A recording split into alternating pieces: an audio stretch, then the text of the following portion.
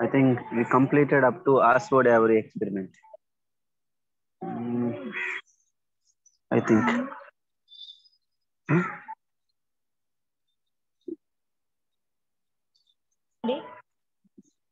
Just a minute, students.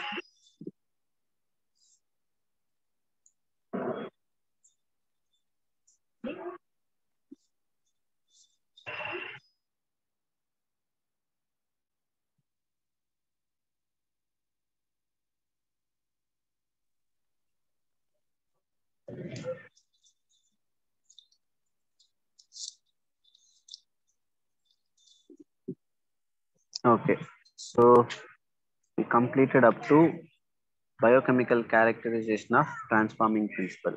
Okay. Now today we are going to discuss the genetic material is DNA. Okay, so this is the another experiment oriented topic.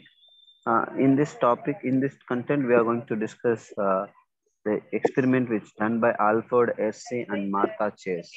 So note down the name of the scientist, it's very important. Alfred Essay and Martha Chase. And they worked with viruses that infect bacteria called bacteriophages. Note down the word, the bacteriophage. I mean, in this experiment, they used many organisms and many apparatus. Among this, the bacteriophages are the viruses. Okay, so these are all the viruses can easily infect the bacteria. So bacteriophage attached to the bacteria and it is genetic material then enters the bacterial cells. So usually any bacteria, any viruses which they want to infect the bacteria, they insert their genetic material into the particular organism.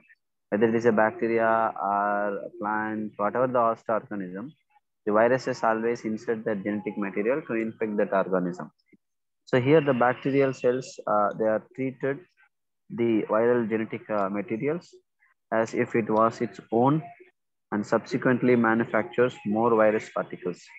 So Hersey and Chase worked to discover whether it was protein or DNA.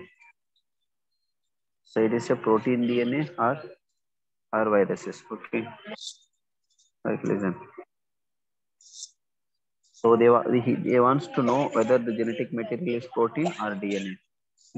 So which is entering into the bacterial cells. So here's Excuse a me, sir. competition between. Yes. So someone or unmute, sir. Yeah. So just a minute, I will check who is.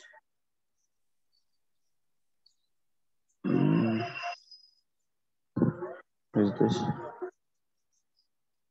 Yeah, Samya. Okay.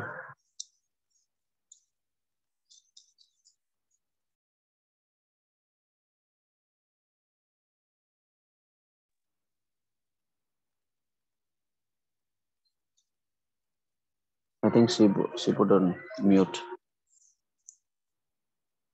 Okay. So in this experiment, so what they exactly do? Listen. So first of all, என்ன பண்ணிருக்காங்கன்னு பார்த்துடலாம். So they grew some viruses on a medium that contain a radioactive phosphorus and some other on medium that contain radioactive sulfur. So இங்க வந்து radioactive materials ரெண்டு எடுத்துக்கிறாங்க. ஒன்று radioactive sulfur and ஒன்று radioactive phosphorus. See, we should know what is the reason they took radioactive phosphorus and radioactive sulfur. See, phosphorus is the component of DNA. So there is a competition between DNA and proteins, which is the genetic material, right? So அப்போ இதில் ஒரு வேளை ஒரு பாக்டீரியாக்குள்ளே enter ஆகிற அந்த virus particle டிஎன்ஏல genetic மெட்டீரியலாக இருக்கு. DNA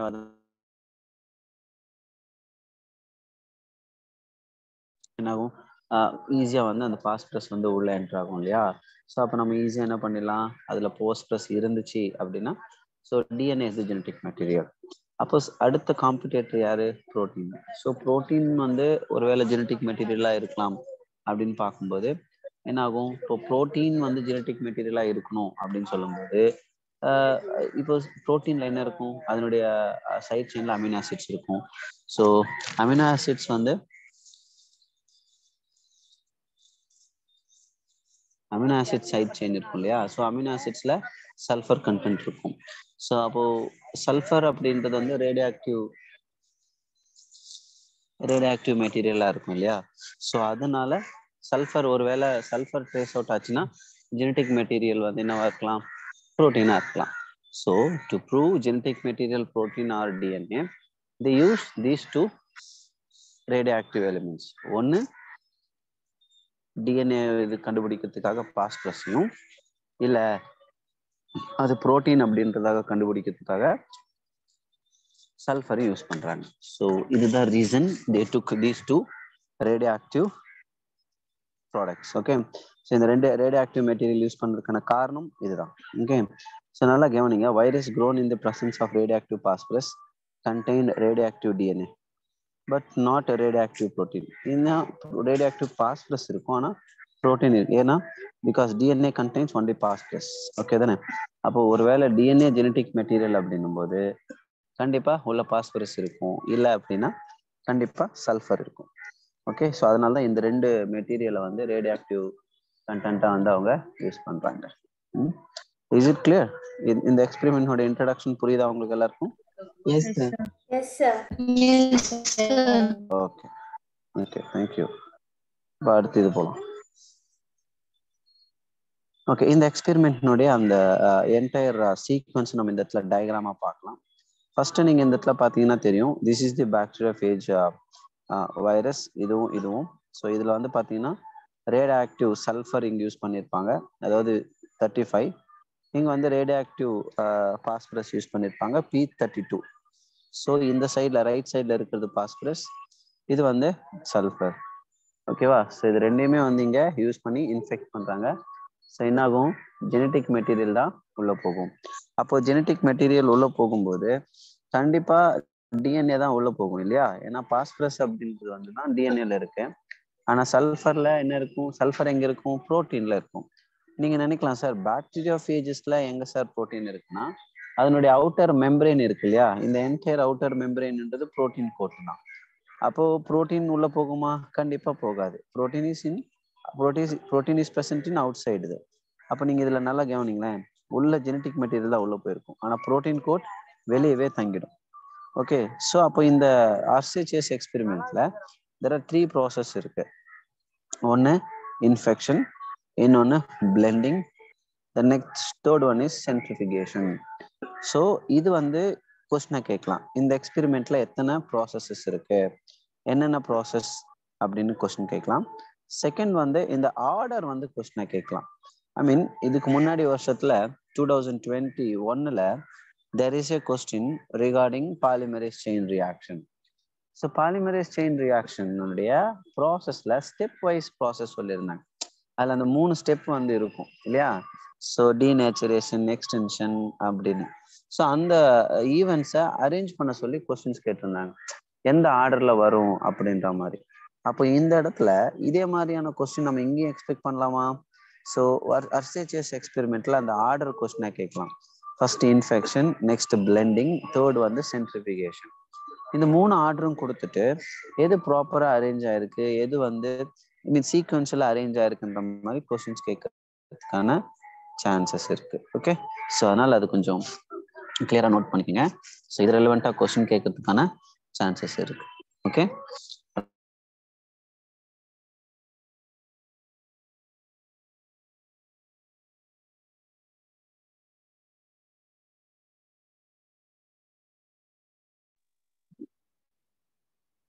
sir voice கேட்கல sir.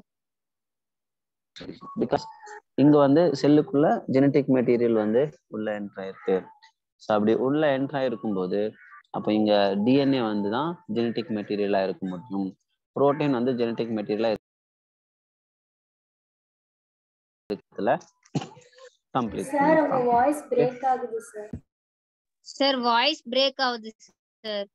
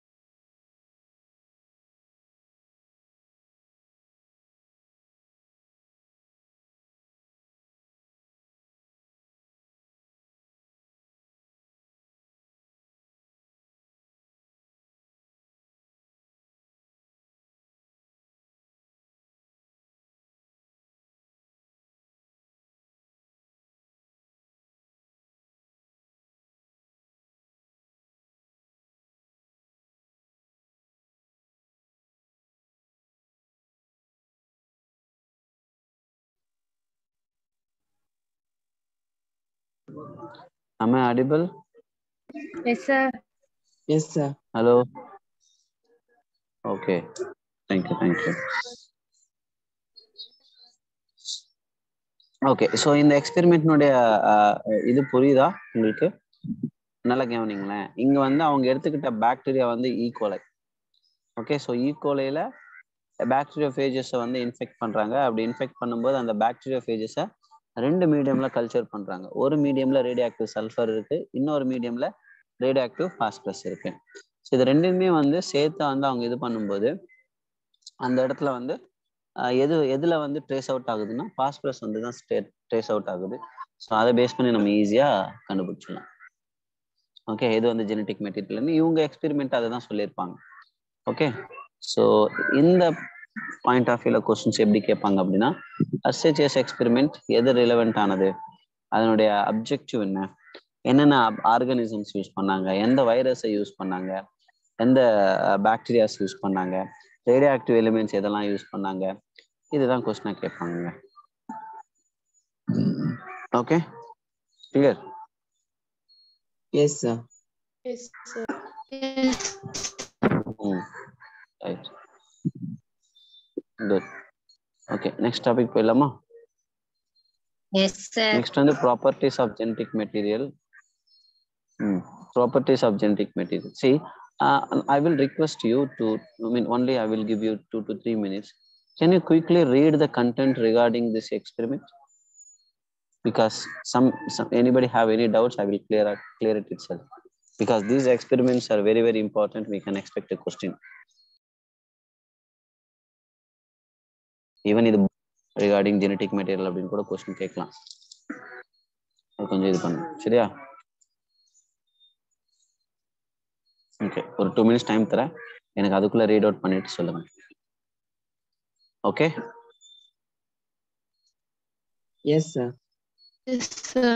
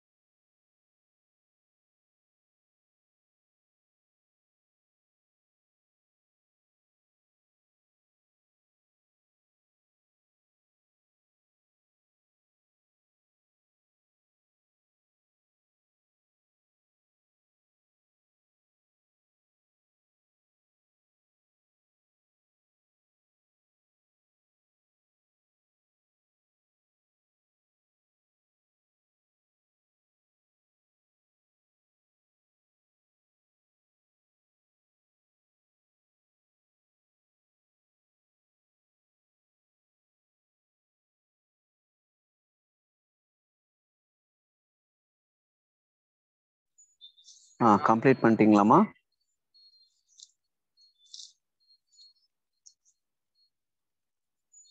Sir, 1 Hello? minute, sir. Okay.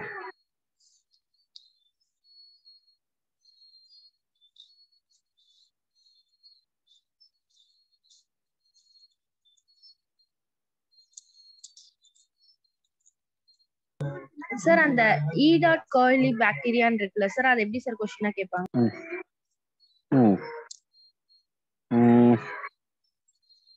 Okay, இப்போ கேட்கலாம்.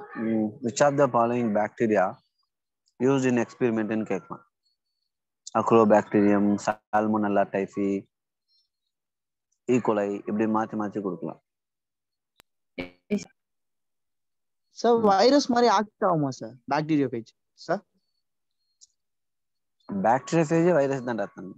Virus தான்டா தம்பி. Bacteriophages are the viruses which kill the bacteria. They specifically infect the bacteria.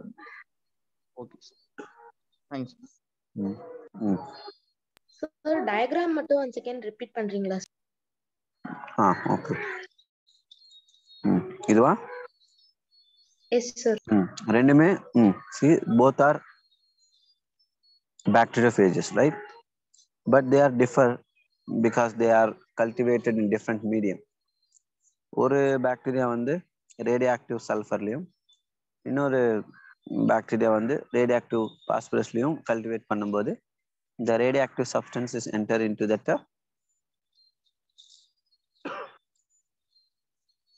bacteria, right?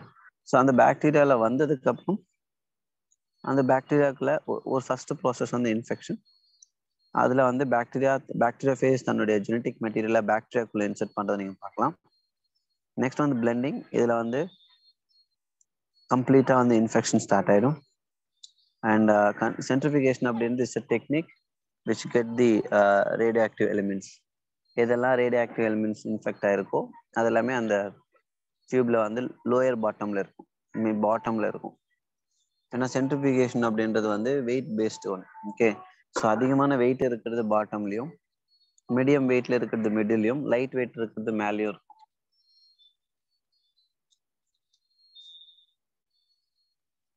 Okay. Yes sir. Sir அந்த radio active detected இன் super nitrate அப்படின்னா என்ன sir? Very good. வேற ஏதோ கேட்டீங்கப்பா? Super நைட்ரேட்டா? Yes sir. see அந்த இடத்துல ரிமைன்ஸ்பா, இந்த radio active remains இருக்கு இல்லையா, அது அப்படி அந்த ரிமைன்ஸ் நம்ம இந்த இடத்துல சூப்பர் நைட்ரேட் சொல்றோம். வேற ஏதோ கொஸ்டின் கேட்டீங்கம்மா? சார் சேம் அதான் சார் கேட்டேன். ஓகேம்மா, கிளியரா? Yes sir. சரி, இப்போ நம்ம அடுத்து வந்து we are going to discuss about properties of genetic material. Okay, from the foregoing discussion it is clear that the debate between protein versus DNA as the genetic material was unequivocally resolved from SHS experiment. ஏன்னா இங்க confirm பண்ணிட்டாங்க, ஏன்னா இவங்களோட எக்ஸ்பெரிமெண்ட்ல prove ஆயிடுச்சு கண்டிப்பா genetic material அப்படின்றது டிஎன்ஏவா தான் இருக்க முடியும் அப்படின்றது. Okay, so it became an established fact that it is a DNA that act as a genetic material. Okay. Okay. However, subsequently become clear that there are some viruses, they have RNA as their genetic material. வெறும் DNA மட்டும்தான் genetic மெட்டீரியலா இருக்கும்னு அவசியம் கிடையாது. சில வைரஸஸ்ல ஆர்என்ஏவும் genetic மெட்டீரியலா இருக்கலாம். Okay, for example tobacco mosaic virus, QP bacteriophage virus, இதெல்லாம் நம்ம சொல்லலாம். Okay, so tobacco mosaic virus, QP bacteriophage virus.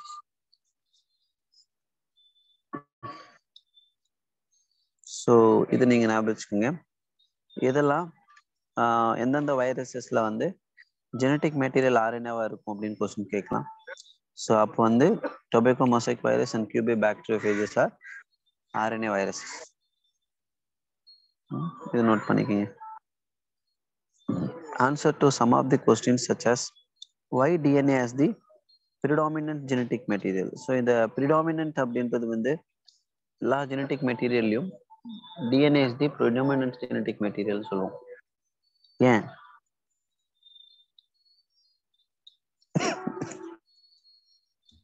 Double helix structure, sir. அது மட்டும் இல்ல, many properties are there. We will discuss one by one. இன்னும் இருக்கு.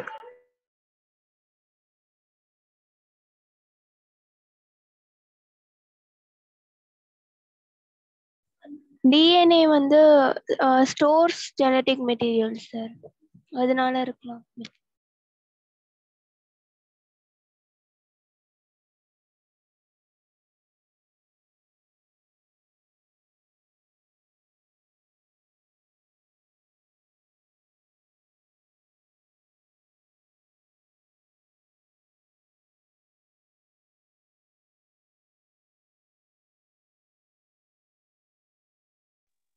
இல்லைங்க, ஒரு 4 ரீசன் இருக்கு. அதை பத்தி நம்ம இப்ப பார்க்கலாம். ஸோ எந்த ஒரு பயோமாலிகுலும் ஒரு ஜெனட்டிக் மெட்டீரியல் அப்படின்றது அது அந்த கிரைட்டீரியாவை ஃபுல்ஃபில் பண்ணணும் அப்படின்னா, ஜெனட்டிக் மெட்டீரியல் அப்படின்ற ஒரு ப்ராப்பர்ட்டி அதுக்கு கிடைக்கணும்னா கண்டிப்பா it should be fulfil following criteria. அந்த ஃபாலோவிங் கிரைட்டீரியாஸ் நீங்க இங்க பார்க்கலாம். It should be able to generate it's replica. அப்படின்னு என்ன அர்த்தம்? அது தன்னை தானே ரெப்ளிகேட் பண்ணிக்கணும். நம்ம டிஎன்ஏ ரெப்ளிகேஷன் அப்படின்றத படிப்போம். அப்ப நான் இதை பத்தி சொல்றேன். RNA பண்ணாதல So sir. it should sir RNA பண்ணாதல sir replicate. both DNA RNA can replicate, only proteins are not replicate. They cannot replicate themselves. So that's why they are eliminated from the rule. Singa கொடுத்திருப்பாங்க பாருங்க. If one examine each requirement one by one because of a rule of base pairing and complementarity, both nucleic acids, DNA, RNA have ability to their duplications. The other molecules in the living system, such as protein, fail to fulfill the first criteria itself. Is it clear? நீங்க கேட்ட கொஸ்டினுக்கான answer இந்த பேராகிராஃப்ல கொடுத்துருக்கோம். Clear? Okay sir. Okay. Next, the genetic material should be stable enough not to change with the different stages of life cycle. Okay, இது next character நான் சொல்றேன். Next வந்து it should be chemically and structurally stable அப்படின்னு சொல்லியிருப்பாங்க. It should be stable chemically and structurally. அப்ப இங்க பாருங்க, the genetic material should be enough not to change with the different stages of life cycle, age, or with the change in physiology of the organisms. ஏதாவது இந்த age cycle அப்புறம் வந்து இந்த physiological changes நடக்கும் போதெல்லாம் ஜெனட்டிக் மெட்டீரியல் வந்து change ஆகக்கூடாது.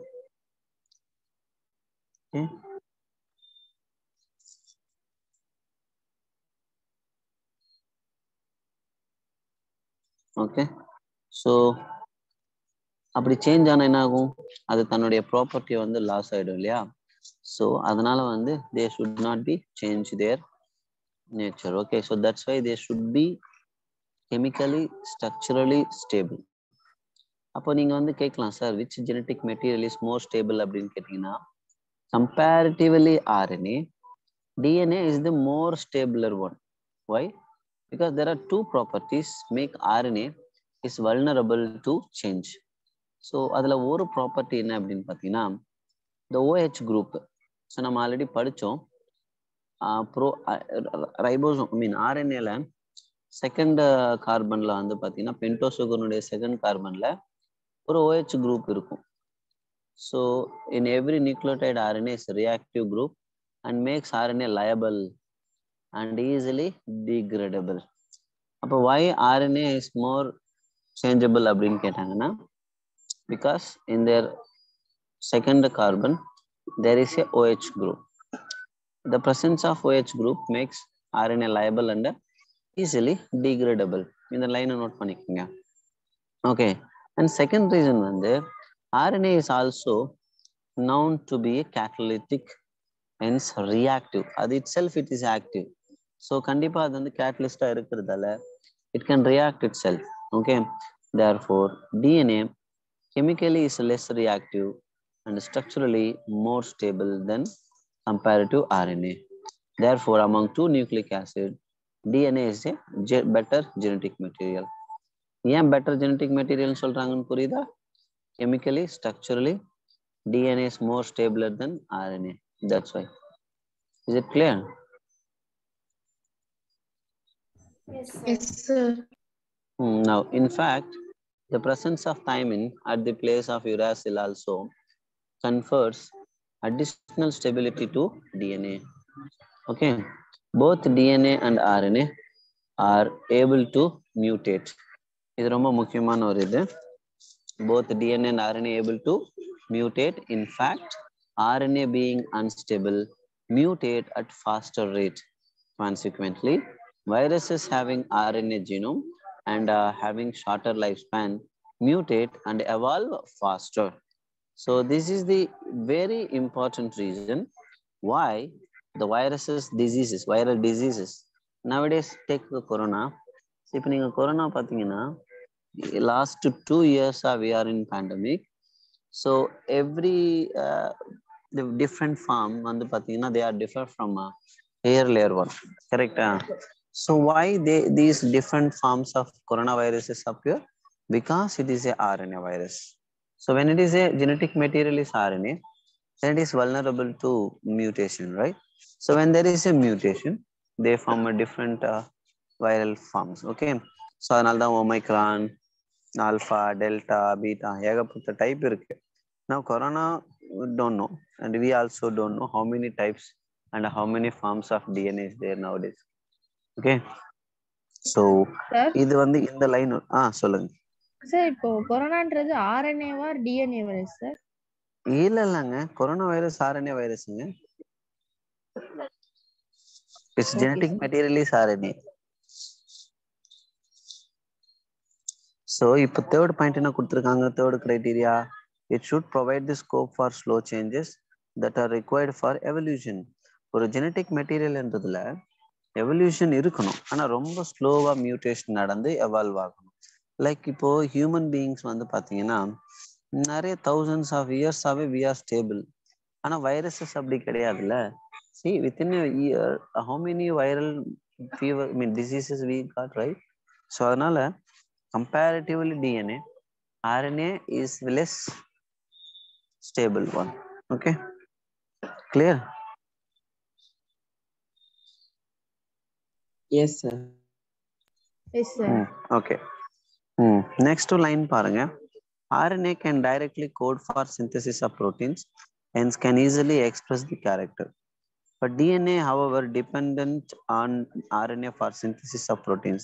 ஏன்னா இப்போ வந்து RNA DNAல இருக்கக்கூடிய இன்ஃபர்மேஷன் வந்து mRNA-வா மாறினதுக்கு அப்புறம் அந்த mRNA ஃபர்தரா புரோட்டீனா மாறும். அப்போ அந்த இடத்துல ஒரு டிஎன்ஏல இருக்கக்கூடிய இன்ஃபர்மேஷன் புரோட்டீனா மாறணும் அப்படின்னா கண்டிப்பா அந்த இடத்துல டிஎன்ஏ mRNA-வா கன்வெர்ட் ஆகணும் இல்லையா? அதுதான் இந்த இடத்துல கொடுத்துருக்காங்க. DNA, it is dependent on RNA for synthesis of proteins. So the protein synthesizing machinery has evolved around RNA. The above discussion indicates that both RNA and DNA can function as genetic material. Okay, is it clear?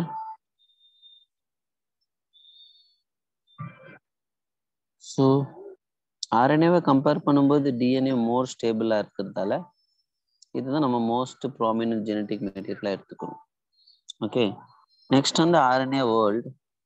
From foregoing discussion, an immediate question becomes evident, which is the first genetic material.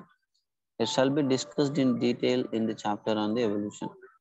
But இங்க RNA தான் வந்து first genetic material-ஆ இருக்க முடியும். There is now enough evidence to suggest that essential life processes evolved around RNA, and RNA used to act as a genetic material as well as catalyst. Okay, so RNA-ல இருந்து தான் DNA develop ஆயிருக்கும் அப்படின்னு சொல்லியிருப்பாங்க. RNA used as a genetic material as well as catalyst, and important biochemical reaction living system that are catalyzed by RNA catalyst. Okay, not by protein. But RNA being catalyst was reactive and hence unstable. Therefore, DNA has evolved from RNA with chemical modification that makes it more stable. So DNA being double standard and having complementary strand further resists changes by evolving a process of repair. So அதாவது RNA-ல இருந்து தான் DNA further develop ஆனதால RNA is most unstable one than DNA. அதுக்கப்புறம் இப்போ நமக்கு தெரியும் டிஎன்ஏல thymine இருக்கும், ஆர்என்ஏல uracil இருக்கும். அப்போ யுராசில் வந்து மாடிஃபை ஆகி சேஞ்ச் ஆகும்போது தான் தைமின் ஃபார்ம் ஆனதா சொல்லுவாங்க. ஒருவேளை டிஎன்ஏ ஃபர்ஸ்ட் ஃபார்ம் ஆயிருந்தா அது அன்சேஞ்சா இருந்திருக்கும் இல்லையா?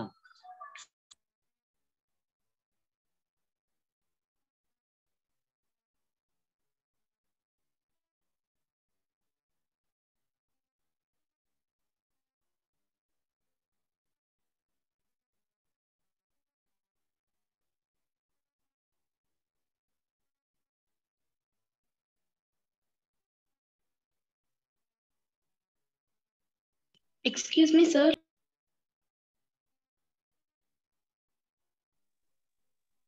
Sir,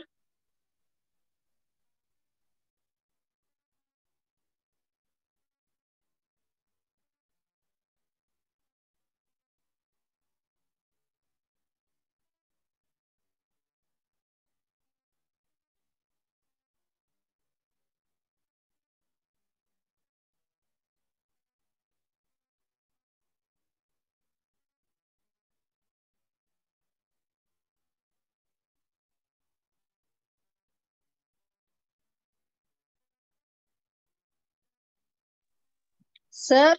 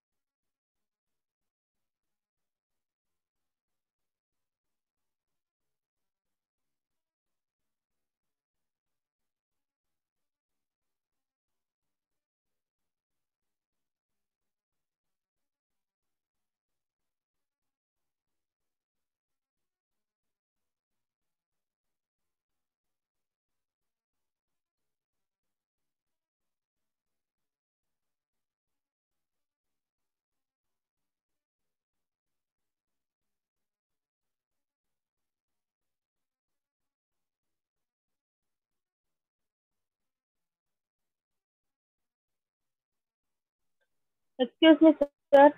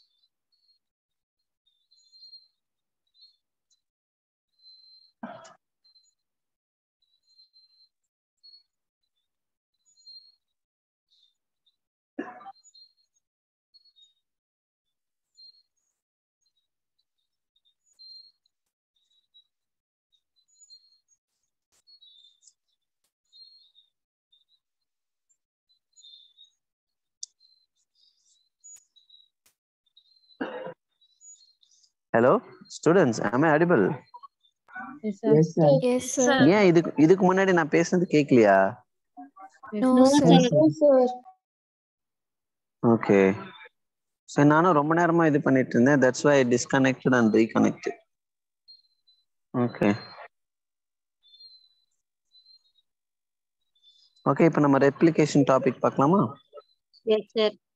Yes, sir. Okay, good. Okay, so Watson கிரிக் அவங்க வந்து ஆல்ரெடி நம்ம படித்தோம். They proposed DNA double helix structure. The DNA double helix structure, okay, which have two strands, right?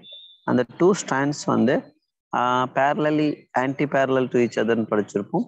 அதில் இருக்கக்கூடிய காம்ப்ளிமெண்டாரிட்டி அப்படின்றத ஒரு ஸ்டாண்டில் இருந்து இருக்கிற காம்போனன்ட்ஸை பார்த்துட்டு நம்ம இன்னொரு ஸ்டாண்டை பார்க்கும்போது they are look similar. ரெண்டுமே ஒரே மாதிரி இருக்கிற மாதிரி இருக்கும். இங்கே அடினைன் இருந்தால் அங்கே குவானைன், அங்கே குவானைன் இருந்தால் இங்கே அதாவது இங்கே குவானைன் தான் அங்கே சைட்டோசின், அங்கே அடினைன் இருந்தால் தைமின். எப்படி சிமிலர் காம்ப்ளிமெண்டாரிட்டி இருக்கும் இல்லையா? ஸோ அப்போ ஒரு ஸ்டாண்டில் இருக்கக்கூடிய அந்த காம்ப்ளிமெண்டாரிட்டி வச்சுக்கிட்டு அதனுடைய ஆப்போசிட்ல இருக்கக்கூடிய ஸ்டாண்டினுடைய காம்ப்ளிமெண்டாரிட்டியை நம்ம ஈஸியாக என்ன பண்ண முடியும்? ஃபிகர் அவுட் பண்ண முடியும். ஓகே, ஸோ இந்த ப்ராசஸ் வந்து இருக்கும்போது இப்போ நம்ம எல்லாரும் படிச்சிருப்போம் டூரிங் செல் டிவிஷன். ஓகே, இப்போ ஒரு செல் வந்து 2 செல்லாக மாறுது. டூரிங் செல் டிவிஷன் அப்போ அதுல இருக்கக்கூடிய ஜெனட்டிக் மெட்டீரியல் என்ன ஆகணும், ஈக்குவலா டிஸ்ட்ரிபியூட் ஆகணும். ஸோ ஒரு டிஎன்ஏல இருக்கக்கூடிய ஜெனட்டிக் மெட்டீரியல் இன்னொரு ஆர்கானிசம்ல இருக்கக்கூடிய இதுக்கு வந்து ஈஸியா என்ன ஆகணும், ஈஸியா டிரான்ஸ்ஃபர் ஆகணும். அப்படி ஈஸியா டிரான்ஸ்ஃபர் ஆகும்போது அந்த இடத்துல டிஎன்ஏவும் வந்து செல் டிவைட் ஆகும்போது அதுல இருக்கக்கூடிய ஜெனட்டிக் மெட்டீரியலும் டிஸ்ட்ரிபியூட் ஆகணும். அப்போ ஒரு செல் ரெண்டா டிவைட் ஆகும்போது அந்த செல்லுக்குள்ள இருக்கக்கூடிய ப்ராப்பர்ட்டிஸும் ரெண்டா மாதிரி இருக்கணும் இல்லையா, எஸ்பெஷலி டிஎன்ஏ. ஸோ டிஎன்ஏ ஒரு டிஎன்ஏ தான் இருக்கும் ஒரு செல்ல.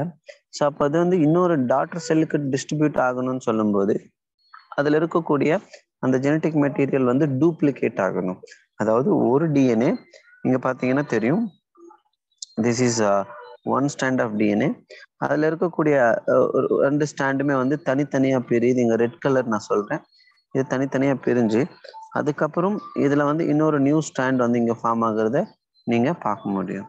ஓகே, ஸோ நம்ம இதை வந்து டபுள் ஸ்டாண்டர்ட் டிஎன்ஏ அப்படின்னு சொல்லுவோம். ஓகே, அப்ப இங்க பாருங்க, நீங்க ஒரு ஸ்டாண்டு நியூவா இருக்கும், ஒரு ஸ்டாண்டு ஓல்டா இருக்கும், கரெக்டா?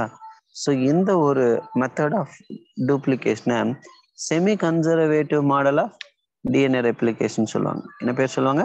Semi conservative model of DNA. ஏன் நம்ம இதை செமி கன்சர்வேட்டிவ்னு சொல்றோம்னா, ஒரு ஸ்டாண்ட் வந்து இந்த இடத்துல நியூவா இருக்கும், ஒரு ஸ்டாண்டு ஓல்டா இருக்கும். இத வாட்சன் அண்ட் கிரிக் அவங்களுடைய எக்ஸ்பெரிமெண்ட்லயே ஒரு இடத்துல இதை பத்தி பேசியிருப்பாங்க, இந்த ரெப்ளிகேஷன் ப்ராசஸை பத்தி. இந்த டெஃபினிஷன் இங்க கொடுத்துருப்பாங்க. அவங்களுக்குள்ள நடந்த ஒரு டயலாக பார்க்கலாம். It has not escaped our notice that a specific pairing we have postulated immediately suggests a possible copying mechanism for the genetic material. So இந்த டயலாக அப்படியே கட் காப்பி பண்ணிட்டு, இந்த டயலாக் எந்த ரெண்டு சயின்டிஸ்ட் இடையில நடந்துச்சு, இந்த டயலாக் எந்த ஒரு ப்ராசஸ் ரிலவெண்டா இருக்கும் அப்படின்னு கொஸ்டின் கேட்கலாம்.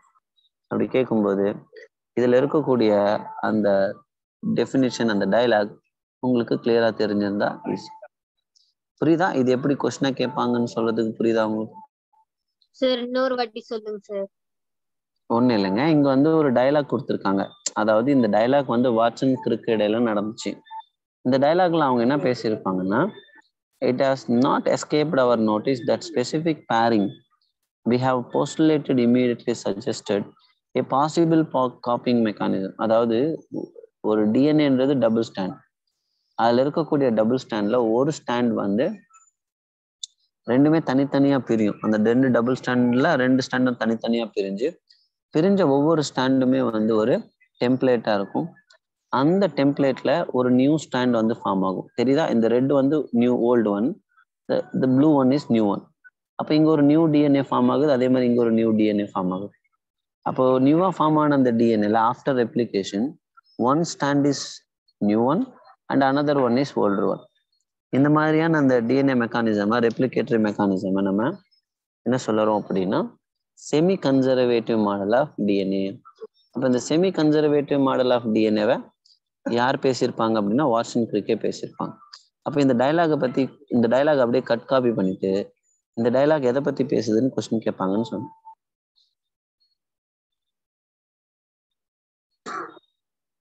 Okay,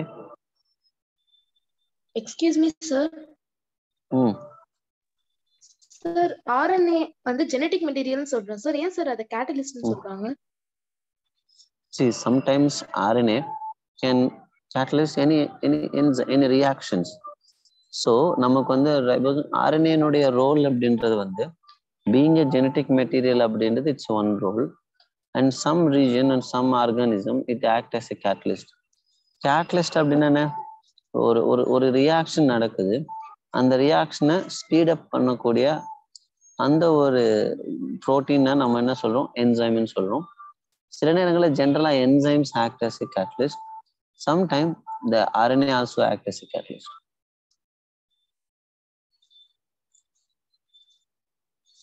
yes sir.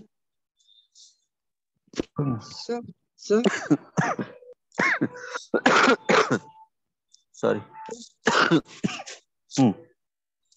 நம்மளோட அந்த தேர்ட் ப்ராப்பர்ட்டி இருக்குல்ல sir, டிஃபரன்ஸ்ல DNA RNA, it's the scope for the slow changes னு சொல்லிருக்காங்க சார். அது எப்படி சார் ஸ்பீட் அப் பண்ணும்? It should provide the scope for slow changes. இல்ல நம்ம வந்து ஜெனட்டிக் மெட்டீரியலா இருக்கிறது அப்படின்றது அதுல இருக்கக்கூடிய each and every gene which is responsible for a character expression. அப்போ ஒரு ஆர்கானிசம்ல இருக்கக்கூடிய எல்லா கேரக்டரையும் டிசைட் பண்றது யாருன்னா அதனுடைய ஜெனட்டிக் மெட்டீரியல் தான். இப்போ ஒரு ஆர்கானிசம்ல ஒரு கேரக்டர் இருக்கு, அந்த கேரக்டர் வந்து அப்படியே எக்ஸ்பிரஸ் ஆகிட்டே இருக்குன்னா அந்த ஜெனட்டிக் மெட்டீரியல் எந்த விதத்துலயும் அது சேஞ்ச் ஆகாம ஸ்டேபிளா இருக்குன்னு அர்த்தம். ஓகே, நான் இந்த இடத்துல ஸ்லோ சேஞ்சஸ் அப்படின்றது நம்ம டிஎன்ஏக்கு பாசிபிளா இருக்கும், ஆர்என்ஏக்கு ஆகாதுன்றதுக்கு காரணம் என்ன சொன்னேன் அப்படின்னா, இப்போ டிஎன்ஏல இப்போ நம்ம வந்து டிஎன்ஏ ஜெனட்டிக் மெட்டீரியலுக்கு எக்ஸாம்பிள் நீங்க யோசிச்சு பாருங்க, ஒரு 4000 வருஷமா மனுஷனுடைய கேரக்டரிஸ்டிக்ஸ் இப்படிதான் இருக்கு. இதே கேரக்டர்ஸ், கண்ணு, காது, மூக்கு, கை எல்லாமே இப்படித்தான் இருக்கு. ஏதாவது நியூ ஆர்கானிசம் இல்ல நியூ ஸ்பீசிஸ் எவால்வ் ஆயிருக்கா ஹியூமன்ல இருந்து? இல்ல, because we have a more stable genetic material. But ஆர்என்ஏல இருக்கக்கூடிய அந்த ஆர்கானிசம்ஸ் வந்து ஆர்என்ஏ ஜெனட்டிக் மெட்டீரியலா இருக்கும்போது அது லெஸ் ஸ்டேபிள், அது ஈஸியா வந்து மியூட்டேட் ஆயிட்டே இருக்கும். ஒவ்வொரு தடவை ஈஸியா மியூட்டேட் ஆகும்போது it பேவ் the way for the formation of new species. இப்போ அதான் நான் சொன்னேன், இப்போ உங்களுக்கு வந்து கொரோனா வைரஸ் அப்படின்றது வந்து COVID-19 அப்படின்றது சார்ஸ் அப்படின்னு சொல்லக்கூடிய ஒரு வைரல் டிசீஸ் இருந்துச்சு. That is the pandemic in 2003. 2003ல it's pandemic, especially it is also originated from China. அந்த சார்ஸ்னுடைய வேரியன்ட் தான் இப்போ கொரோனா வைரஸ்ன்னு சொல்றோம். இந்த கொரோனா வைரஸே கூட இப்போ நம்ம சமீப காலத்துல அது என்ன டைப்ல இருக்குன்னு நமக்கே தெரியாது actually. So some people, I mean humans have a great immunity. So we generated herd immunity. With the help of herd immunity, many people are not suffered by this disease actually. Yeah, coronavirus we are prevented. So yeah, அப்படின்னா over the period of last 2 years, we gained the immunity. Okay, so அந்த immunity என்ன பண்ணுது அப்படின்னா நம்மள வந்து இந்த வைரஸ்ல இருந்து பாதுகாக்குது. ஆனா அதாவது we have a most stable genetic material, but virus is not. I mean, those are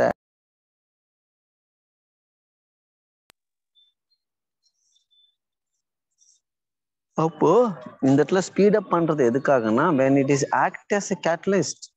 so இப்போ ஒரு ரியாக்ஷன் நடக்குது அப்படின்னா ஒரு சப்ஸ்டேட், ஓகே, அந்த சப்ஸ்டேட் வந்து ஒரு என்சைமோட பைண்டிங் சைட்ல பைண்ட் ஆனதுக்கு அப்புறம் அது ரியாக்டிவா இருக்கும். அப்போ அந்த ப்ராசஸ்ல அந்த ஆக்டிவ் சைட்ல இருக்கக்கூடிய அந்த ஒரு சப்ஸ்டேட் என்னாகும் அப்படின்னா ப்ராடக்டா மாறிடும்.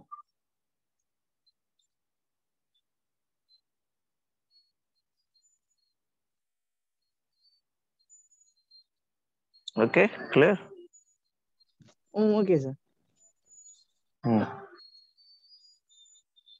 ஸோ இங்க செமி கன்சர்வேட்டிவ் மாடல்ல தான் டிஎன்ஏ ரெப்ளிகேட் ஆகுதுன்றது இவர் சொல்லியிருப்பாங்க. ஆனா நம்ம என்னதான் சொன்னாலும் அதுக்கு எக்ஸ்பெரிமெண்டல் ப்ரூஃப் வேணும் இல்லையா? ஸோ அந்த எக்ஸ்பெரிமெண்டல் ப்ரூஃபை யாரு கொடுத்தாங்கன்னு பார்க்கலாம். எந்த ஆர்கானிசம்ல பண்றாங்கன்னா கோலையில பண்ணியிருப்பாங்க. எசெரியா கோலையில இந்த எக்ஸ்பெரிமெண்ட்டை வந்து பண்ணியிருப்பாங்க. அவங்க யாரு அப்படின்றது இப்ப நம்ம பார்க்கலாம். ஓகே, மீசல்சன் அண்ட் ஸ்டால் எக்ஸ்பெரிமெண்ட்னு சொல்லுவாங்க. சிம்பிளா வந்து மீசல்சன், மேத்யூ மீசல்சன் அண்ட் பிராங்க்லின் ஸ்டால், இவங்க தான் வந்து இந்த ப்ராசஸ் பண்ணியிருப்பாங்க. ஸோ அவங்க என்ன பண்றாங்கன்னு பார்க்கலாம் இந்த எக்ஸ்பெரிமெண்ட்ல. They grew E. coli in a medium containing NH4Cl, okay, and as the only nitrogen source for many generations. Okay, NH4 chloride வந்து ஐ மீன் அம்மோனியம் குளோரைட்ல அதை கல்ச்சர் பண்றாங்க. பட் இங்க வந்து அம்மோனியம் அப்படின்றது வந்து it's isotope of nitrogen. It is not a radioactive element. And this results was that N15 was incorporated into a newly synthesized DNA. இப்போ அதுல வளர்க்கும் போது அதுல இருந்து ஃபார்ம் ஆகக்கூடிய டிஎன்ஏ கண்டிப்பா என்னவா இருக்கும்? இன்கார்பரேட்டட். அதுல N15 வந்து இன்கார்பரேட் ஆயிருக்கும் இல்லையா? This heavy DNA molecule could be distinguished from the normal DNA by centrifugation in a cesium chloride. அப்போ இந்த இடத்துல சென்ட்ரிஃபிகேஷன் அப்படின்றது எதை பேஸ் பண்ணி பண்றாங்கன்னு கொஸ்டின் கேட்கலாம். அப்படி கேட்டாங்கன்னா சீசியம் குளோரைடு அப்படின்றது ஆன்சர். ஓகே, டென்சிட்டி கிரேடியன்ட் இந்த இடத்துல நோட் பண்ணிக்கோங்க. ஓகே, நெக்ஸ்ட் வந்து அது என்ன பண்றாங்கன்னா இங்க பாருங்க, நான் இங்கே சொல்லிடுறேன். கண்டென்ட் தேவையில்ல, இந்த டயக்ராம் கவனிங்க கிளியரா. ஸோ ஃபர்ஸ்ட் நம்ம என்ன பண்றோம்னா இந்த இடத்துல அந்த பாக்டீரியாவை வந்து நம்ம N15ல கல்ச்சர் பண்றோம். அப்படி கல்ச்சர் பண்ணும்போது அந்த ஹெவி ஐசோடோப் அதுல இருக்கு. அதை நம்ம சென்ட்ரிஃபிகேட் பண்ணும்போது அது ஹெவியா இருக்கிறதால டெஸ்ட் டியூபினுடைய பாட்டம்ல இருக்கிறத நீங்க பார்க்கலாம். ஓகே, அதுக்கப்புறம் என்ன ஆகுது அப்படின்னா இப்போ 20 மினிட்ஸ்க்கு அப்புறம் அது ரெப்ளிகேட் ஆகும் இல்லையா? அந்த 20 மினிட்ஸ்க்கு அப்புறம் ரெப்ளிகேட் ஆகும்போது ஓகே, அப்போ வந்து பாருங்க இதுல இந்த ரெண்டு ஸ்டாண்டுமே தனித்தனியா பிரியணும். கரெக்டா? அந்த ரெண்டும் தான் இந்த ரெட் கலர்ல இருக்கிறது நீங்க பார்க்கலாம். ஓகே, தே ஆர் ரெப்ளிகேட், ரெண்டா பிரிஞ்சிருச்சு, தே ஆர் செப்பரேட்டட். ஆனா நம்ம என்ன பண்றோம், இது N14ல நம்ம மாத்துறோம். ஓகே, ஸோ N14க்கு மாற்றும் போது என்ன ஆகுது அப்படின்னா அந்த N14ல ஒரு கிரீன் கலர்ல நியூ ஸ்டாண்ட் வந்து ஃபார்ம் ஆகுது, நீங்க பார்க்கலாம். ஓகே, அந்த இடத்துல பாருங்க அந்த நியூ ஸ்டாண்ட் வந்து ஃபார்ம் ஆகும். அப்போ இங்க நியூவா ஃபார்ம் ஆன டிஎன்ஏல ரெட் கலர் அப்படின்றது older one, கிரீன்ன்றது new stand. One is N15 the older one, another N14 is the new one. அப்போ இங்க ஃபார்ம் ஆன டிஎன்ஏல ஒரு ஸ்டாண்ட் வந்து ஓல்டா இருக்கு, இன்னொரு ஸ்டாண்ட் வந்து நியூவா இருக்கு. ஓகே, ஸோ இதை நம்ம என்ன சொல்றோம் அப்படின்னா semi conservative model of DNA. இப்போ இது வந்து ஹைபிரிட் டிஎன்ஏ, ஏன்னா ஒரு ஸ்டாண்ட் ஓல்டா இருக்கு, ஒரு ஸ்டாண்ட் நியூவா இருக்கு. இது ஃபர்தரா வந்து ரெப்ளிகேட் ஆகுதுன்னே வச்சுப்போம். இப்போ இந்த ஃபர்தர் ரெப்ளிகேஷன் என்ன பண்ணுது, இந்த கிரீன் ஒரு ஸ்டாண்டாகவும் இந்த ரெட்டு தனியா ஒன்று வந்துடும். அதே மாதிரி இந்த டிஎன்ஏல இருக்கக்கூடிய ஒரு ரெட்டு ஒரு கிரீன் வந்து தனியா வந்துடுச்சு. இப்போ இது வந்து மறுபடியும் N14ல இருக்கிறதால மறுபடியும் கிரீன் ஸ்டாண்ட் ஃபார்ம் ஆகும். அப்போ இங்க வந்து ரெண்டுமே கிரீனா இருக்கும். இங்க ஒரு ரெட்டு ஒரு கிரீன், இங்க ஒரு ரெட்டு ஒரு கிரீன், இங்க ரெண்டுமே கிரீன். பிகாஸ் இங்க ரெண்டுமே ஆல்ரெடி கிரீனா இருந்ததால. அப்போ இந்த இடத்துல நீங்க பார்க்கும்போது இந்த 2 காப்பீஸ் கண்டினியூ ஆகும். அண்ட் நியூலி சிந்தசைஸ்ட் டிஎன்ஏ வந்து கம்ப்ளீட்டா என்னவா இருக்கும், இங்க N14 இருக்கும், லைட் வெயிட்டடா இருக்கும். பாத்தீங்கன்னா இந்த இடத்துல கொடுத்துருப்பாங்க. அப்போ இங்க எப்பெல்லாம் டிஎன்ஏ ரெப்ளிகேட் ஆகுதோ அதுல ரெண்டு ஸ்டாண்டுல ஒரு ஸ்டாண்ட் நியூவா இருக்கும், இன்னொரு ஸ்டாண்ட் வந்து ஓல்டா. Okay, Yes, sir. இது கிளியரா புரியுதா? Yes, sir. Yes, sir. Good good.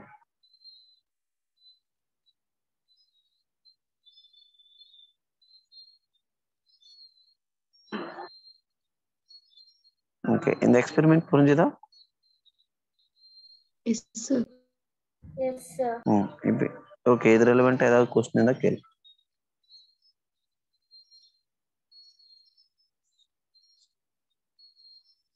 Hybrid டிஎன்ஏவோட stability என்ன அஃபெக்ட் ஆகுமா சார்? இல்லைங்க, இது ஏன்னா இது ரெண்டுமே வந்து அந்த இடத்துல அந்த டிஃபரன்சியேஷனை நம்ம ஏன் பார்க்கணும் அப்படின்னா because there culture in different medium actually.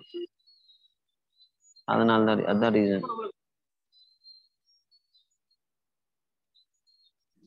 Sir ஏன் சார் அதை லைட்டுன்னு டிஃபைன் பண்றோம், இன்னொன்று ஹெவின்னு டிஃபைன் பண்றோம்?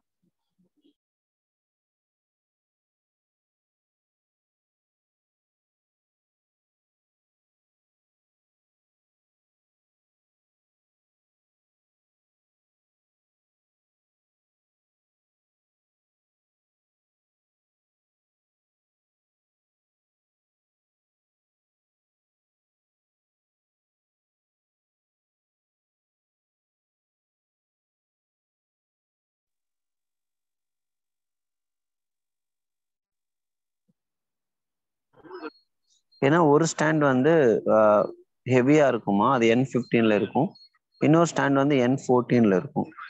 N14 அப்படின்றது light weight radio isotope. Okay, N14 light, N15 heavy. It depend upon the which type of isotope it is. Okay sir, okay sir. வேற sir double இதே helix structure year சொன்னீங்கல்ல sir 1953 னு. அது அது propose பண்ண year 1953 sir, double helix structure. இப்படி இருக்குன்னு வெளி உலகத்துக்கு சொன்னது. Okay sir. அதுல இருந்து क्वेश्चन வரும். அது அப்படியே தான் கேட்பாங்க. இயர்ஸ் ரொம்ப ரேருங்க. இயர்லாம் ரொம்ப ரேரா தான் கேட்பாங்க. ஆனா கேட்கவே மாட்டாங்கன்னு சொல்ல முடியாது. கேட்கலாம், பட் ரேரா கேட்பாங்க. Okay sir. ரைட். இதே எக்ஸ்பெரிமெண்ட் இப்போ நம்ம பார்த்த அதே எக்ஸ்பெரிமெண்ட்டை டெய்லர் அப்படின்ற சயின்டிஸ்ட் அவங்களோட கொலீகோட பண்ணியிருப்பாரு. ஓகே, ஸோ இங்க பார்த்தீங்கன்னா தெரியும், Taylor and colleagues in 1958. So very similar experiments involving use of radioactive thymine to detect distribution of newly synthesized DNA in the chromosomes was performed on Vicia faba. அவங்க பண்ண plant பாருங்க, இது ஃபாபா பீன்ஸ்ல பண்ணியிருப்பாங்க. இது கொஸ்டினா கேட்கறதுக்கு சான்சஸ் இருக்கக்கூடிய ரொம்ப முக்கியமான ஒரு பார்ட்.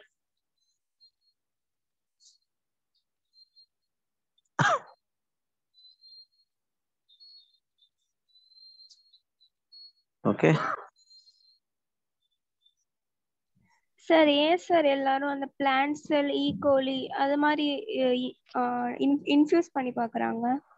ஹியூமன் ஏன்னா இல்ல இல்ல என்னன்னா இப்போ ஓகே, நீங்க சொல்றது these are all the experiments, right? So in humans we are the organisms. Okay, நம்ம ஒரு well developed organism, so we cannot risk our life, right? யார் ஒத்துப்பாங்க இந்த மாதிரி உங்க பாடியில ஒரு வைரஸ் நாங்க இன்சர்ட் பண்றோம் அப்படின்னா ட்ரெயில் பண்றதுக்கே நம்ம ஒத்துக்க மாட்டோன்றோம். ஸோ அதனால ஈக்குவலை இது அது மட்டும் இல்லை, இந்த இடத்துல எல்லாமே பாக்டீரியல் வைரஸ்ன்னு சொல்லும்போது லெபார்டரி ப்ராசஸ்லேயே நமக்கு கிளியரா தெரிஞ்சுக்க முடியும். ஒரு ஹையர் லெவல் மல்டி யூனிசெல்லுலர் ஆர்கானிசம்னு சொல்லும்போது we can easily figure out the changes will take place over the period of time. But in a complex organism which is made up of multicellular, we cannot figure out where exactly the changes takes place. Okay sir. ஆனா but human genome ப்ராஜெக்ட்லாம் சிலதுல human DNA எடுத்து பண்ணாங்களா? அந்த மாதிரி இதுல பண்ண மாட்டாங்க. இல்ல அது எதுக்காக அப்படின்னா ஹியூமன் டிஎன்ஏ எடுத்து அதுல இருக்கக்கூடிய ஜீன்ஸை ட்ரேஸ் அவுட் பண்ணாங்களே தவிர எந்த ஒரு எக்ஸ்பெரிமெண்ட்டும் நம்ம பண்ணல. நம்ம எக்ஸ்பெரிமெண்ட் பண்ணுவோம். எப்படி பண்ணுவோம்னா ஹியூமன் செல்ஸை அது செல் கல்ச்சர்னு ஒரு டிபார்ட்மெண்ட் ஒரு டெக்னிக் இருக்கு. ஓகே, அது அனிமல் செல் கல்ச்சர்னு சொல்லுவாங்க. அதுல நம்மளுடைய செல்ஸை நம்ம கல்ச்சர் பண்ணி அதுல ட்ரக்ஸ் இல்ல மெடிசின்ஸை டெஸ்ட் பண்ணுவாங்க. பட் we cannot do இந்த மாதிரி பண்ற மாதிரிலாம் அங்க பண்ணிட முடியாது. Okay sir. Okay sir. Okay, வேற sir, why sir higher level organism have genetic material as DNA? Why not RNA? see that's why நான் உங்களுக்கு சொல்லிட்டேன், ஒரு ஆர்கானிசம் எவால்வ் ஆகுது அப்படின்னும் போது அது கண்டினியூஸா சேஞ்ச் ஆகிட்டே இருக்குன்னு வச்சுக்கோங்க, மியூட்டேட் ஆகிட்டே இருக்குன்னு வச்சுக்கோங்களேன். அது ஒரு particular size, shape, structure, characteristic ஃபீச்சர்ஸோட இருக்க முடியாது. It is keep on changing. But நீங்க யோசிச்சு பாருங்க, I think last 4000 to 5000 years the humans who are existed in the earth, they are remain having similar things, right? So ஒரு organism higher லெவல்ல காம்ப்ளெக்ஸா இருக்கு அப்படின்னா அது ஸ்டேபிளா இருந்தா மட்டும்தான் அதனுடைய பாப்புலேஷன் அடுத்தடுத்த ஜெனரேஷன் ப்ரொடியூஸ் பண்ணிக்கிட்டே இருக்க முடியும். சரி, இப்போ நம்ம ஒரு சில மேமல்ஸ் பார்த்தீங்கன்னா still there existing with the same characters. சில ஆர்கானிசம்ஸ் தான் ரொம்ப ரொம்ப லோயர் லெவல் ஆர்கானிசம்ல தான் எவல்யூஷன் ரொம்ப ஃபாஸ்டா நடக்கும். ஓகே, இப்போ நீங்க சொன்ன மாதிரி ஆர்என்ஏ நம்மளுடைய ஹையர் லெவல் ஆர்கானிசம்ல இருந்திருந்தா we cannot look like this. ஒவ்வொருத்தருக்கும் ஒரு சேஞ்சஸ் நடந்து we are not having similar characteristics, so we are subdivided by species. இப்போ ஹோமோசெஃபியன்ஸ் இருக்கும் இல்லையா, இது இன்னும் வேற வேற வேற ஸ்பீசஸா நம்ம டெவலப் ஆகிட்டே இருந்திருக்கோம் ஒருவேளை ஆர்என்ஏ ஜெனட்டிக் மெட்டீரியலா இருந்தது. ஸ்டேபிளா ஒரே கேரக்டர்ல இருக்க முடியாது. So then how that evolution of Ramapithecus to Homo sapiens is Yeah, these are explained? all takes place millions of years. Look at that diagram we studied, right? 15 million years. Some 15 million years to Ramapithecus australopithecus அவங்கெல்லாம் வந்து ஹியூமன்ஸா மாறுதுன்றது 70,000 இயர்ஸ்க்கு முன்னாடி தான். 70,000 to 40,000 years back தான் வந்து நம்ம Neanderthal man ice age பீரியட்ல form ஆகுறாங்க ஹோமோசெஃபியன்ஸ். அப்போ 1.15 மில்லியன் இயர்ஸ்னா மில்லியன் இயர்ஸ் கணக்கா ஆயிருக்கு இந்த இந்த எவல்யூஷன் நடக்கிறதுக்கு. Not with in 100 and 1000 years. அப்போ ஸ்லோல அதுதான் சொல்லியிருப்பாங்க, DNA it's a genetic material because it should be, இது வந்து ரொம்ப ரொம்ப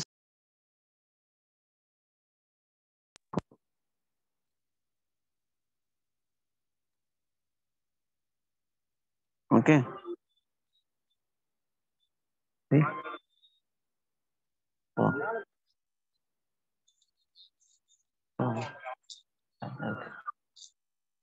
Clear? Any doubts?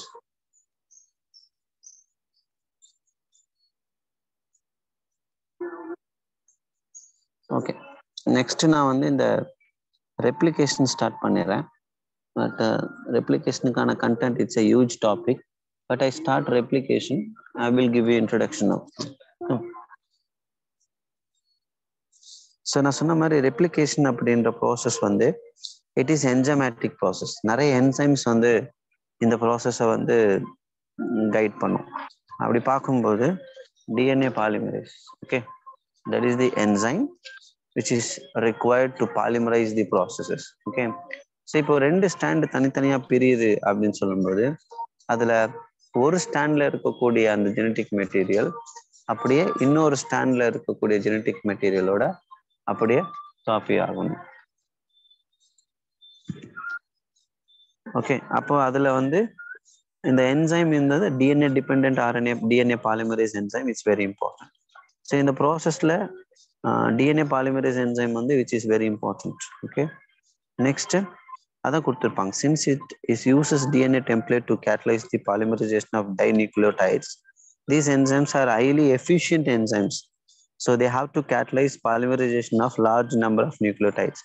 ரொம்ப ஷார்ட் ஸ்பேன் ஆஃப் டைம்ல ரொம்ப குயிக்கா ரொம்ப ஃபாஸ்டா இந்த இடத்துல வந்து அந்த ப்ராசஸ் வந்து நடக்கணும். ஃபார் எக்ஸாம்பிள் ஈகோலையில் பாருங்க, 4.6 into 10 power 6 base pairs, அது வந்து within 2 minutes 18 minutesல வந்து the process is completed.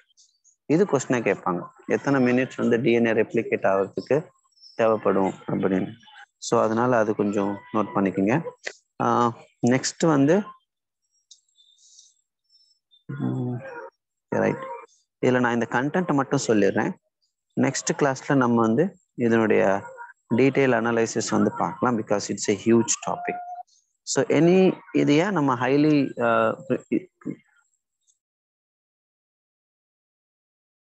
Changes நடக்குது. ஒரு சிங்கிள் பேஸ் பேர் சேஞ்ச் ஆனா கூட டோட்டலி த என்டையர் ஜெனட்டிக் மெட்டீரியல்னுடைய அந்த எக்ஸ்பிரஷன்ல ஏதாவது ஒரு இடத்துல சேஞ்சஸ் நடந்தா கூட ஒரு நியூ கேரக்டர் வந்து எக்ஸ்பிரஸ் ஆயிடும்.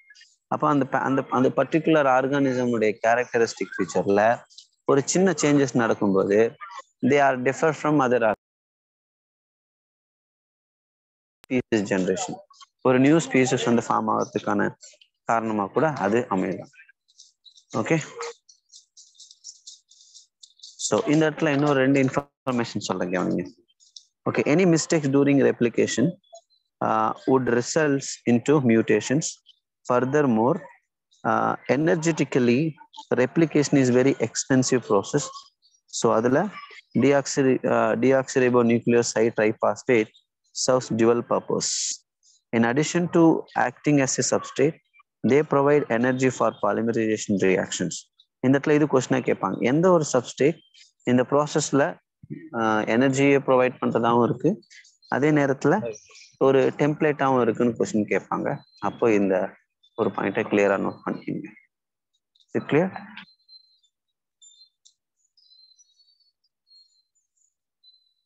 ஓகே, ஸோ இப்போ இந்த இடத்துல RNA பாலிமரேஸ் மட்டும் DNA பாலிமரேஸ் மட்டும்தான் இந்த ப்ராசஸை இது பண்ணுமா அப்படின்னா இல்லை. இதை தாண்டி DNA லிகேஸ் அப்படின்ற ஒரு என்சைம் இருக்கு. அது வந்து DNA ரெப்ளிகேட் ஆகும்போது ஒரு ஸ்டாண்டு கண்டினியூஸ் ஸ்டாண்டா இருக்கும், இன்னொரு ஸ்டாண்ட் வந்து பார்த்தீங்கன்னா டிஸ்கண்டினியூடு ஸ்டாண்டா இருக்கும். இந்த டிஸ்கண்டினியூடு ஸ்டாண்ட் வந்து ஏன் ஃபார்ம் ஆகுது அப்படின்னா DNA பாலிமரைசேஷனுடைய கேட்டலைட்டிக் ப்ராசஸ் தான். இந்த கேட்டலைட்டிக் ப்ராசஸை பற்றி நம்ம நெக்ஸ்ட் கிளாஸ்ல டீட்டெயிலாக டிஸ்கஸ் பண்ணலாம். அந்த கேட்டலைட்டிக் ப்ராசஸ் நடக்கணும் அப்படின்னா அந்த DNA பாலிமரேஸ் வந்து ஒரு பர்டிகுலர் டைரக்ஷன்ல தான் மூவ் ஆகும். அந்த 5' to 3' சொன்னோம் இல்லையா, அந்த மாதிரி. அப்போ அந்த டிஸ்கண்டினியூஸ் ஸ்டாண்ட் ஃபார்ம் ஆகும்போது ஓகசாகி ஃப்ராக்மெண்ட்ஸ் வந்து ஃபார்ம் ஆகும்.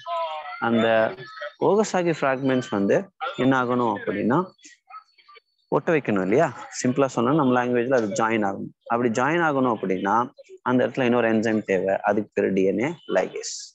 So this is the basic information regarding replication. Okay, so இது ரிலவெண்டா நம்ம நெக்ஸ்ட் கண்டென்ட் வந்து டீட்டெயிலாக டிஸ்கஸ் பண்ணலாம். இதுல வேற ஏதாவது டவுட் இருந்தா கேட்கணும்.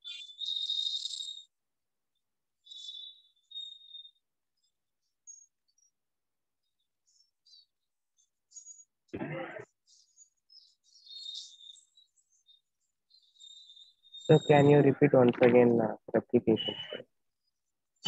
சரி, ரெப்ளிகேஷன்ல DNA பாலிமரைசேஷன் அப்படின்ற என்சைம் தேவைப்படும். அப்படி பாலிமரைசேஷன் நடக்கும்போது ஒரு ஸ்டாண்ட், அந்த டுவெல் ஸ்டாண்டுன்னு சொல்றோம் இல்லையா, 2 ஸ்டாண்ட்ஸ், அந்த 2 ஸ்டாண்டுமே தனித்தனியா பிரியும் போது ஒவ்வொரு ஸ்டாண்டும் it act as a template. So when they act as a template அதுல ஒரு நியூ ஸ்டாண்ட் ஃபார்ம் ஆகணும். அந்த ஃபார்மேஷனுக்கு தான் பாலிமரைசேஷன். அந்த பாலிமரைசேஷன் பண்றதுக்கு இங்க ஒரு என்சைம் தேவை, அதுக்கு பேர் DNA பாலிமரேஸ் என்சைம். ஸோ அந்த என்சைம் ஒரு பர்டிகுலர் டைரக்ஷன்ல தான் பாலிமரைஸ் பண்ணும். அது 5' to 3'. அந்த 5' to 3' பண்ணும்போது ஒரு ஸ்டாண்ட் கண்டினியூஸ் ஸ்டாண்டா இருக்கும், இன்னொரு ஸ்டாண்ட் டிஸ்கண்டினியூஸ் ஸ்டாண்டா இருக்கும். அந்த டிஸ்கண்டினியூஸ் ஸ்டாண்ட் வந்து கம்ப்ளீட்டா ஃபியூஸ் ஆகிறதுக்கு there is an enzyme called DNA ligase. That's it. Okay.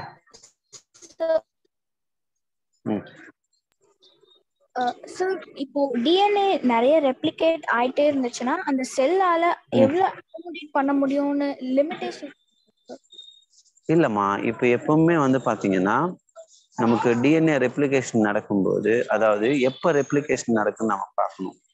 இப்போ செல் டிவிஷன் அப்படின்ற ஒரு ப்ராசஸ் இருக்கு.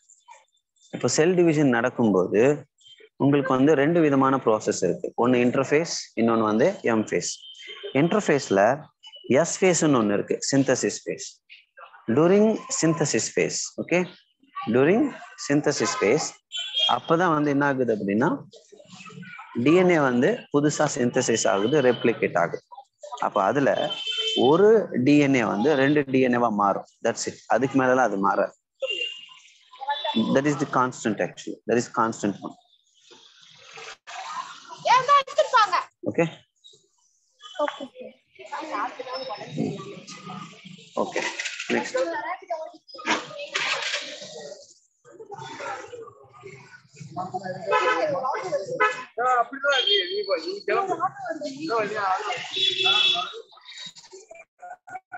நெக்ஸ்ட்.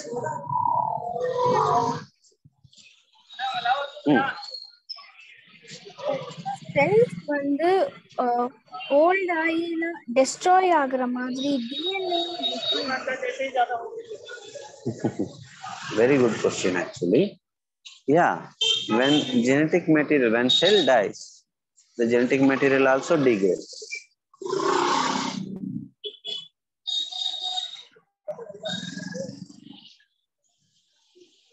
Okay. இன்ஃபர்மேஷன் சார், என்னம்மா? அந்த டிஎன்ஏ டெஸ்ட்ராய் ஆயிடுச்சுன்னா அதுல இருக்க That's it. The cell will dead, then everything dead. That's it. There is no copying mechanism. That's it. Cell dead ஆகும்போது அதுவும் அதனால தான் சொல்றேன், செல் டெட் ஆகும்போது we cannot utilize the cell. Deadனா dead, அவ்வளவு. Okay sir. Right. So DNA in somatic cell and DNA in gamete cell, what kind of difference they have, sir? the chromosome number will be changes தம்பி. somatic cells na whole set of chromosomes இருக்கும், gametes na பாதி இருக்கும். that's it. இப்போ நம்மளுடைய somatic cells ல 46 chromosomes இருக்கும். அதுவே நீங்க வந்து generate I mean gamete அப்படின்னா 23 தான் இருக்கும். Okay okay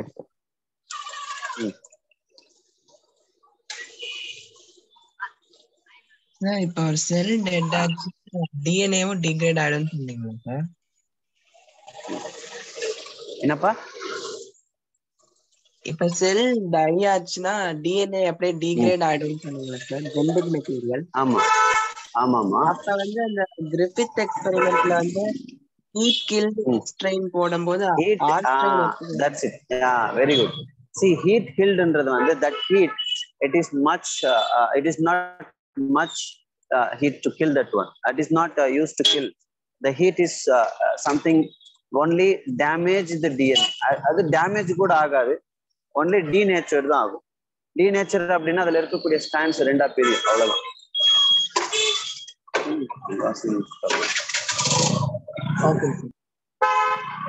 okay good.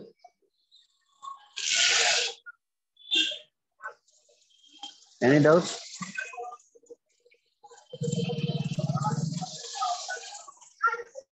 okay, so let me complete the class. Next class we will continue.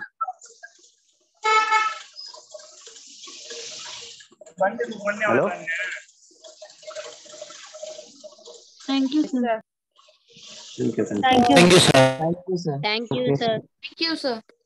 Sir sir சொல்லுப்பா. சார் நான் வந்து இன்னைக்கு தான் சார் ஜாயின் பண்ணியிருக்கேன், நியூ கமர் சார். இந்த புக் வந்து ஓகே பார்ட்ஸ்லாம் கொரியன் புக், அந்த புக்ல இருக்கிற என்சிஆர்டி புக்குப்பா. என்சிஆர்டி தான், வேற எதுவும் இல்லை. என்சிஆர்டி ஆமா, என்சிஆர்டி புக் வந்து நமக்கு ஆப்ல இருக்கும், நீங்க பார்க்கலாம், டவுன்லோட் பண்ணி. Okay sir, thank you sir. ஓகேப்பா. Okay, thank you.